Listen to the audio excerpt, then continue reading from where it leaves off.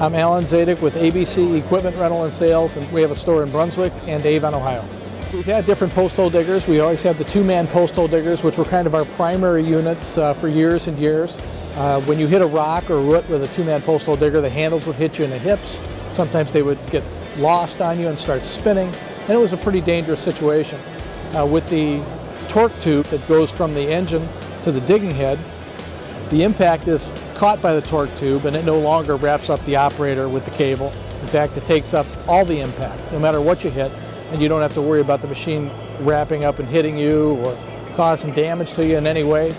And we really stress with the guys before they leave the store.